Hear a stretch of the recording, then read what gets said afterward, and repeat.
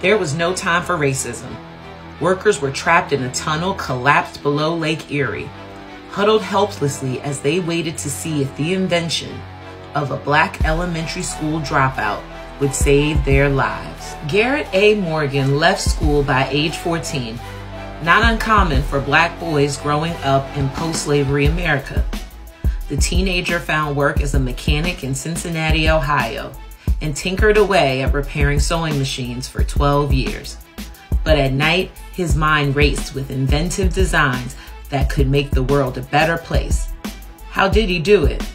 His first inventions included a patent sewing machine fastener and a chemical solution to straighten wool fabrics and hair.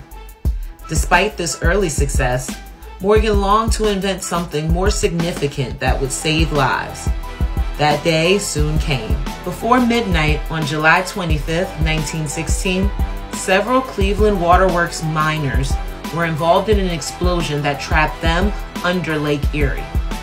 At the time, Morgan was working on a breathing machine that could help in a gaseous smoke-filled rescue mission like this, and time was of the essence. Bravely, Morgan descended below Lake Erie while wearing his gas mask.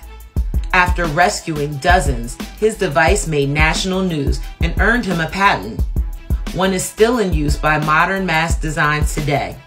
But there's more. His other inventions, including the traffic signal, continue to make our roads safe. Garrett A. Morgan's inspiring legacy reveals wisdom we can all apply.